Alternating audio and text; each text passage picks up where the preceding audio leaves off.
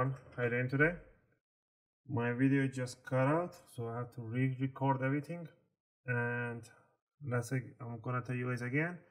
We're gonna open up an ASUS laptop. This one is an FX505d model. We're gonna repaste, and I'm gonna show you the insides of it and how to clean it up, and if you want to add more RAM or anything like that. First thing first, you want to flip it over and you want to remove all the screws at the bottom. I'm using my iFixit tool set, and I'm using a Phillips number 0, and all the screws on the front side and the one in the middle, they are the same, and the side ones and the far back end ones, they're all the same too, and they're the longest one.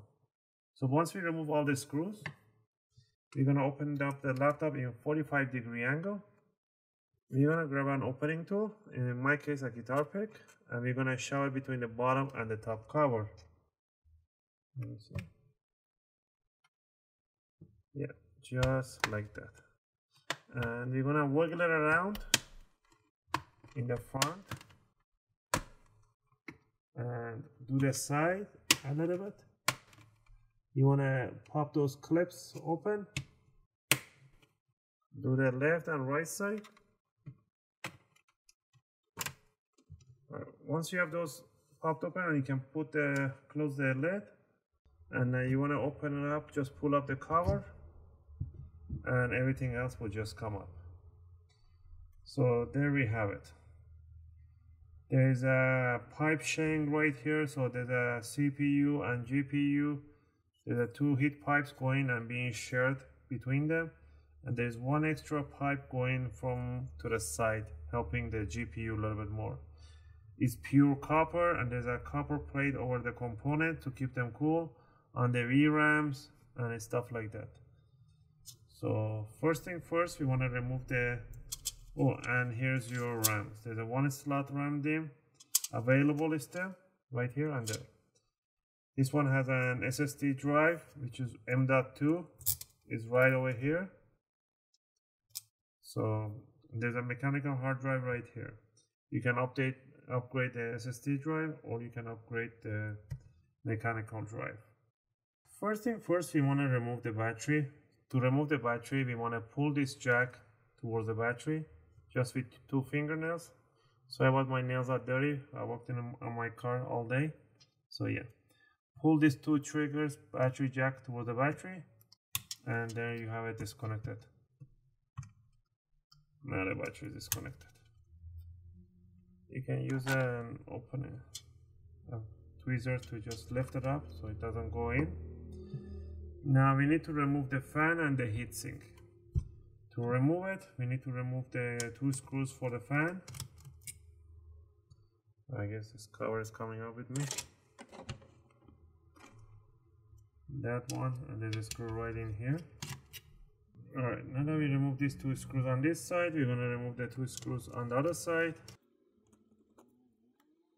Also, we have to unhook the cable for the LCD. Just where it goes underneath, right there. You don't need to take it apart, but if you want, go ahead. There's a tiny flap, lift it and just slide it out. Alright, let me show you guys.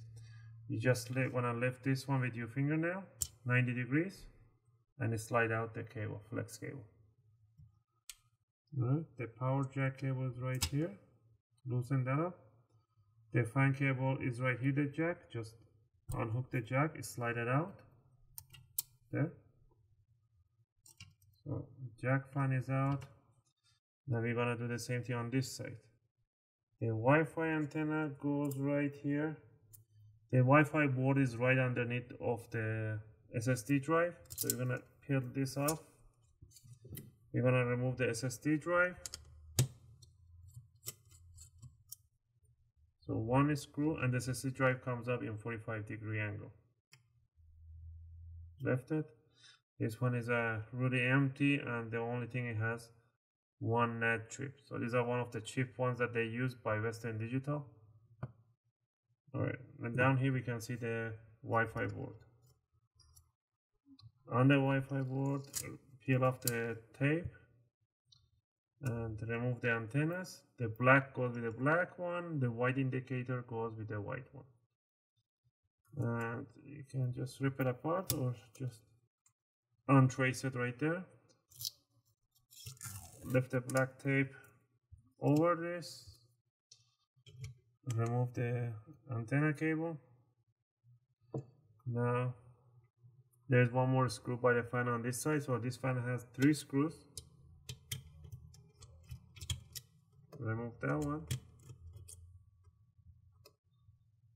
Alright, and the fan cable is right over here. So unhook the fan cable.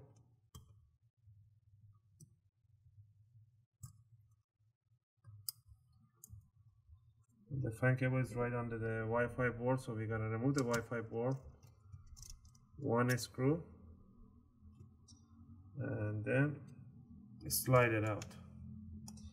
Now you can go ahead and remove this tape, pull that, and the fan is right there. The fan won't be able to come up because it's right underneath the heatsink. Now we're gonna go remove the 4 screws for the X clamp for the CPU and 4 screws for the X clamp of the other one, the GPU.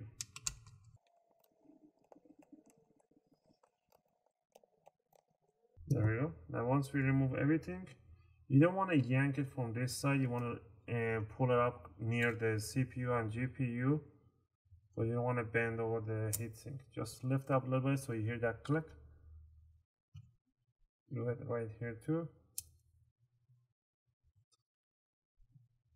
You might require a little bit more force here.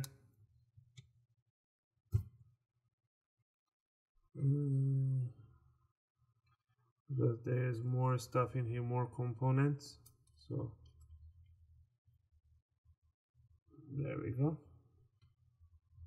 There.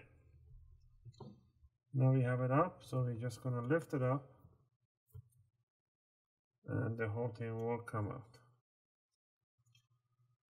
And there we have it. Instead of using thermal paste, they're using a thermal silicone right on the RAM chips and the other components. So we're gonna leave them the way it is. All we're gonna do, we're gonna clean up the fans. We can just remove the fan. We're gonna clean up all these dirty fans because the airflow is like really bad on these ones, and clean up the other one. And I guess this one has a little bit of, there we go. We're gonna just clean up the CPU side and the GPU side. We're gonna clean these two thermal paste, and very easily we're gonna do it with a working towel. So what you want to do is just want to grab it and just rub it off. Hold on. You can help it out with a plastic guitar pick to pick up the excess and then just go ahead over with the towel.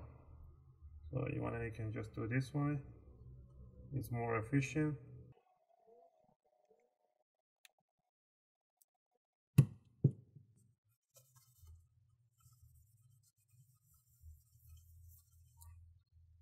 Alright, now that we have this copper cleaned up, because there's an oxidation on the copper really gets tiny discoloration and might get oxidation. You can clean this one up with a copper cleaner solution. You can grab a copper cleaning solution and just damp it in with a Q-tip or one little bit of just a tiny bit, and look how it's going to change the color. Now that there is no oxidation or anything like that, there is no more layers, the contact is going to be perfect. So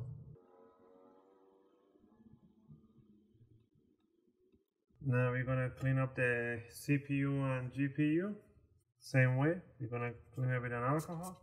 All you need to clean is the die. You don't need to clean the PCB board or anything like that.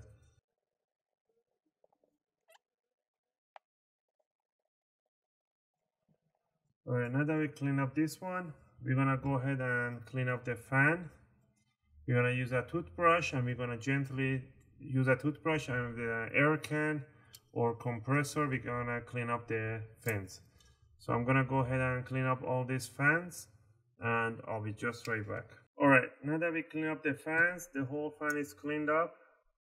With a toothbrush, we clean it and we just blow air through it, and we clean up the heatsink, the CPU, everything is cleaned up. So what we're gonna do right now, we're gonna grab our thermal paste, and in this case, I am gonna use an what's called Master Gel Pro for Master Cooler thermal paste, and I'm gonna drop a line on the GPU.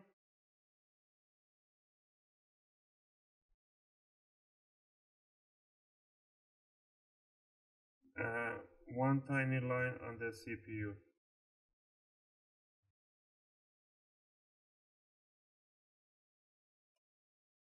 You can do a line, cross, 6 point, 5 point, the way you like it, but I always go with this in combination, and it's really helpful. And one more thing is really helpful, I really recommend you guys to do it, is to grab the X clamp of the CPU and GPU. I use this screw. I'm gonna put the link in the description where to get these ones. You're gonna put it like this, and you're gonna twist it a little bit up so you get more tension towards the CPU. So that way the force it's gonna be even higher, greater from the heatsink towards the CPU. So make sure you lift it up evenly. It's all balanced, the same height. You don't want to have one lower, one down, one not lower. So you have the even pressure on both sides. Right? Same thing with the GPU.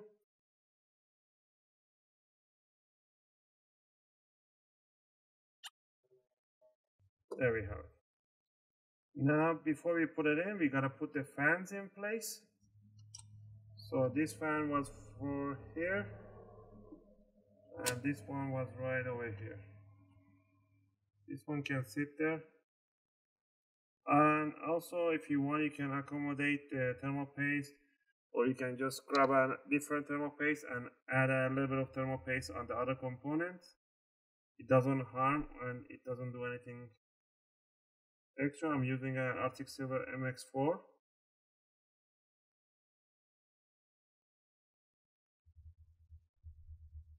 Alright.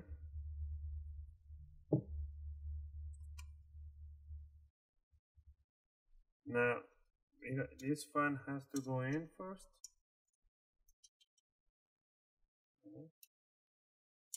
Actually, it could sit there. Grab the cable. Make sure you drop the heatsink flat on the CPU and GPU.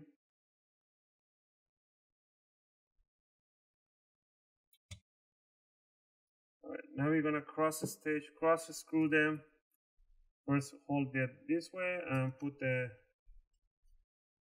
CPU heatsink. Always cross screw them. You see, I did this one first, that one second. There's a number 1, 2, 3, 4, or you can do whatever 1, 2, 3, 4. But as long as you go cross screw them, follow the numbers or just cross screw them.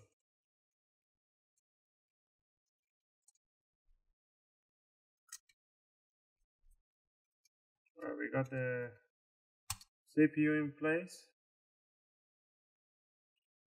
To the far corner. Alright. Put the 2 screws on the right fan. 3 screws on the left. There we go. Very important. Put the cables for the fans. So on this one, we're gonna slide the jack for the fan all the way in. Run the cable right across there. Put the cable for the LCD. Lift up this cover. Slide down the flex cable. Close the lid. And make sure the cable goes right underneath the side of the fan. And it's straight in, it's not sideways.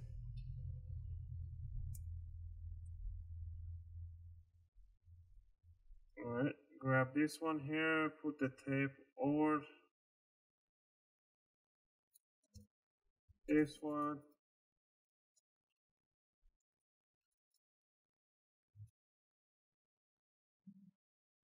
the tape doesn't stick, you're better off putting a different tape. You can use an Scotch 33. This one is a different type of electrical tape. These are really powerful and against the heat. So you can use this one. It's totally safe. Let's get this in there.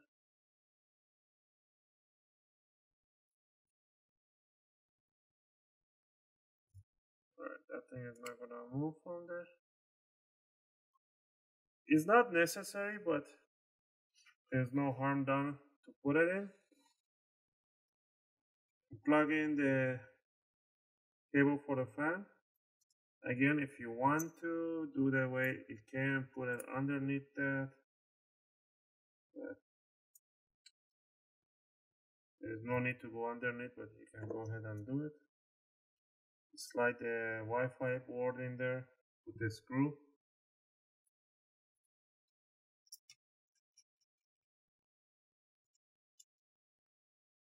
Put the black jack. These ones are snap on. So put it straight on top and just push it down.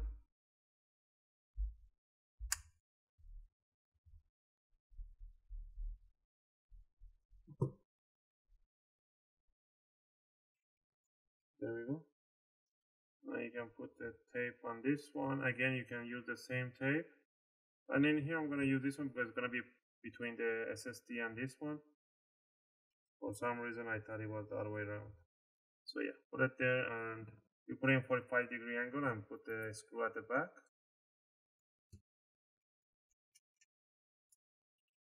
Alright. And now this one is really up to you if you want to put this cover over. But it's not 100% needed. It's just that it doesn't show through the openings of the bottom case. Pretty much we are done, and at the end, all we need to do is to put the power cable back in. So align the jack, put it straight in front of it, and then slide it all the way in.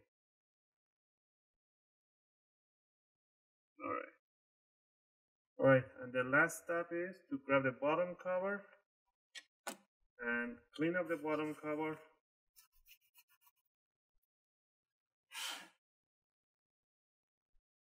And just put it on and just push it down the corners, the side, the back, and the front. And the last thing is to put the screws back in. Remember the longest screws, they goes all the way from the back where the heatsink is and two side ones.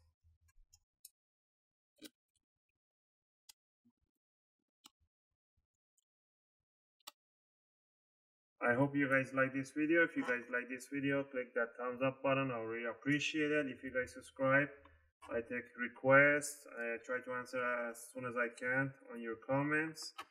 And again, thank you for watching, and I'll see you guys on my next video.